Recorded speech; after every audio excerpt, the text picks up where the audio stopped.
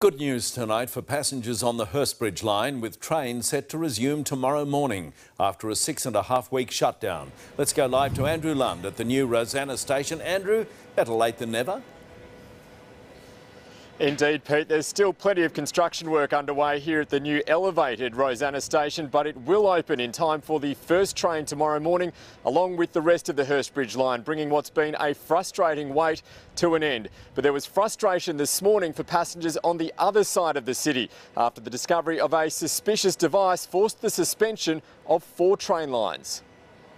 This morning's peak hour crush brought to a standstill as police shut down North Melbourne Station. I've seen these police officers standing around this garbage bin, and as they were standing around it, you could see them picking at this little white box. The discovery of a suspicious item on a platform left thousands of commuters stuck on trains. The train is going to move off slowly and then it's going to come to a very abrupt stop. So please, I know the train is full.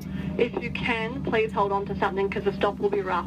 The lucky ones were let out at stations and told to find other ways into the city. The police incident at North Melbourne Station was potentially very serious. Police want to speak to this man in relation to the scare, while the state government has spoken to Uber after it jacked up prices. We've expressed our displeasure to Uber this morning, and if they want to continue this as a business practice, that's frankly up to them. The new legislation enables us to work with other providers, and we'll do just that. Officials had better news this afternoon, with the Hurstbridge line set to reopen tomorrow after level crossing removal works ran overtime. Parts of the signalling on this track go back to the 1950s, so when you're putting in more modern systems and how they interact with the overall network, it caused some additional delays and problems. And with the railway back up and running, debate in the east has turned to tollways, with the opposition saying it won't sign contracts for the North East link. Take your pick. Daniel Andrews wants 100,000 cars extra on that road to end in a T intersection. I want to make it a free-flowing freeway. I think Victorians will have a very clear choice to make at the end of this year.